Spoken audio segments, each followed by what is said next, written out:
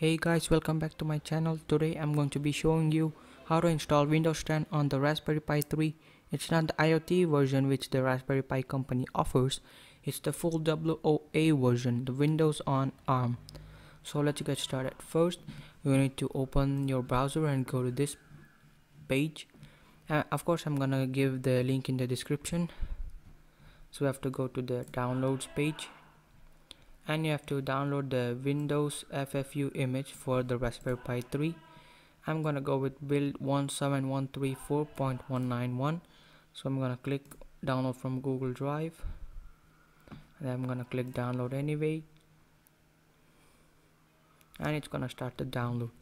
So next, what you need to do is go back again, and then you have to download the latest stable Windows on Raspberry Pi version 1.5.2. So let's download that and click on download anyway, and as you can see, the download is going to start.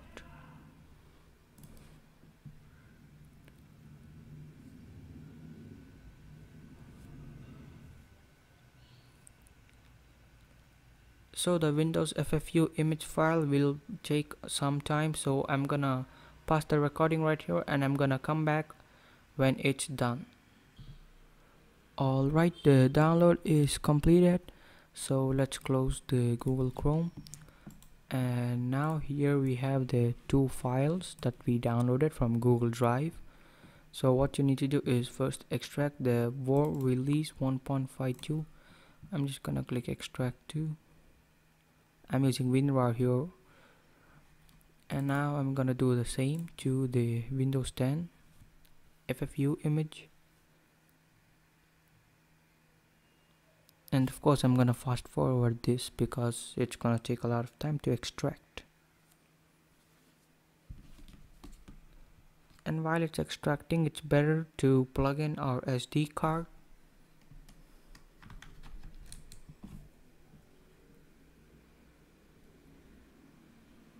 And the SD card should show up. I'm gonna go to this PC, as you can see, and now you just have to format the SD card here. So here I have formatted my 32GB SanDisk SD card, so we are good to go, and the extraction is completed. So as you can see, if you go to the Windows 10 folder, you have the FFU image file of the Windows 10. So now what you need to do is go to the WOA release folder and right click this and run as administrator. Click on yes, and it should open. Now select your language. I'm gonna choose English, and select your drive to install the OS onto the SD card. So as you can see, I'm gonna select my SanDisk SD card. I'm gonna click next, and the Windows on ARM image, as you can see, if you click on the three dots, you're gonna get the Explorer, and now you need to locate the FFU image that you downloaded. So it's here, so I'm gonna double click on this, and as you can see, the selected image file is good. Click on next, and now I'm just gonna, if you want, you can load the drivers. Click on pressing these three dots. I'm just gonna use the server to download the latest package. I'm gonna click accept, and next, and I'm gonna do the same for the UEFI firmware. Use the latest firmware available on the server, and then as you can see, so I'm just gonna leave it default, I guess. Let's see what options do we get here.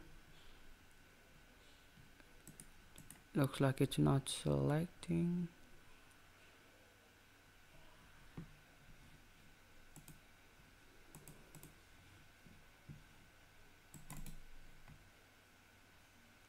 I think maybe there are no options, because even if I click these three lines, nothing's popping up.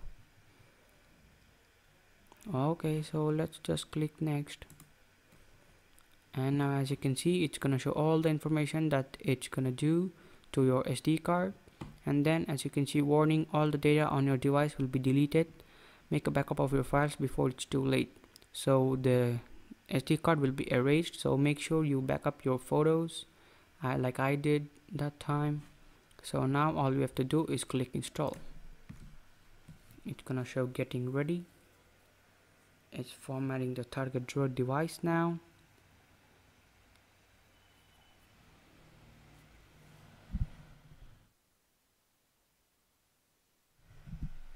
And it's gonna say installing Windows.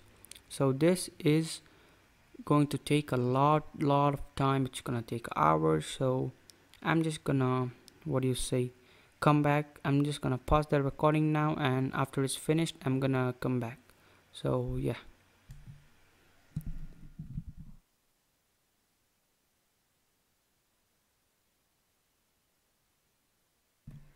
So guys, it's taking a lot of time right now and I am running out of time, so I'm gonna end the video right here. So what is gonna happen, I'm gonna tell you. After it's completed, it's just gonna say install complete or whatever, and what you need to do is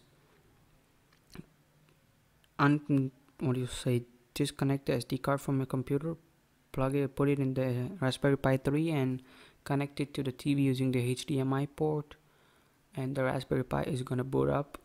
For some of you, you have to do some BIOS changes in the Raspberry Pi 3, and I'll upload the video tomorrow, so yeah, stay tuned for that.